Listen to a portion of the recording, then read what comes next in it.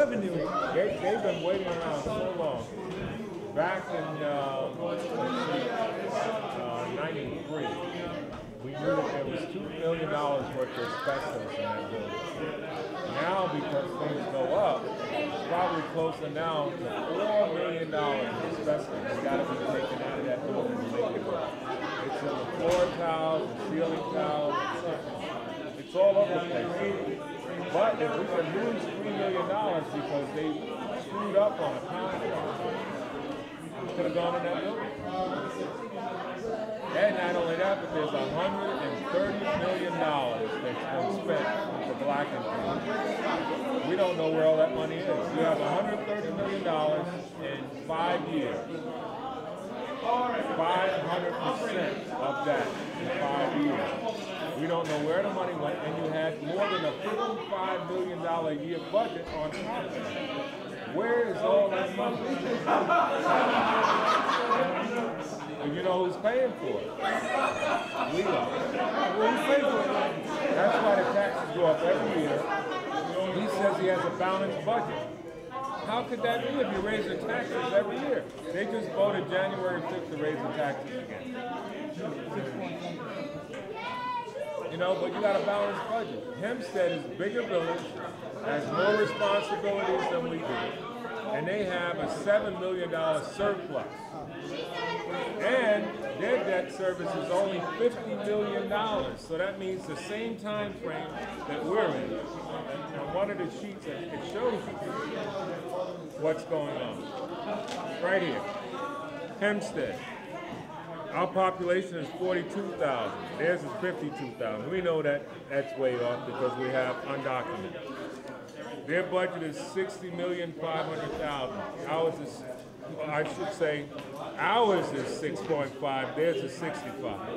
$500,000 more than us, approximately, or $1 million more than us. Now, the police, we have 92. They have 123.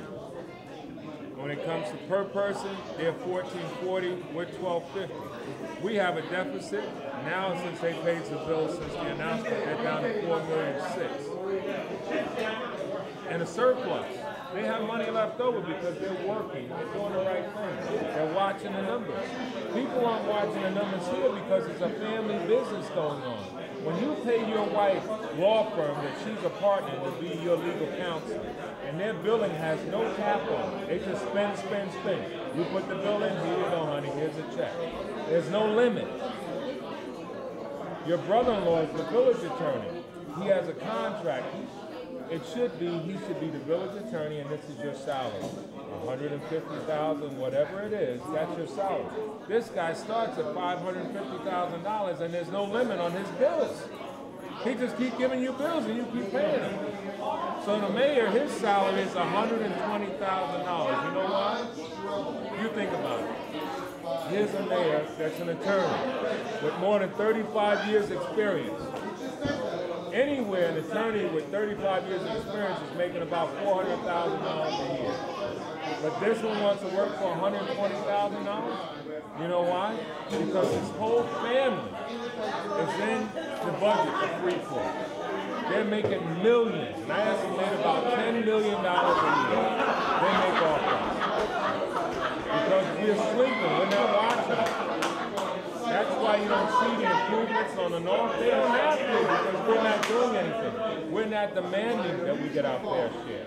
That's the problem. We're not demanding. But the thing that I'm saying to all of my brothers and sisters in Freeport, we are the majority, not the minority.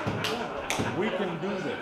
We have the skills, we have the expertise. It's time for us to stand up with our children and show our children, teach them how to take care of home, because this is not home. This is the place that we're living right now, because we wouldn't let our home be unsafe, unclean, and unproud of. There's nothing here to brag about. We can get it right. Starting on March 19th, we can start getting it right. It's over. The Black team needs to go bye-bye. It's over.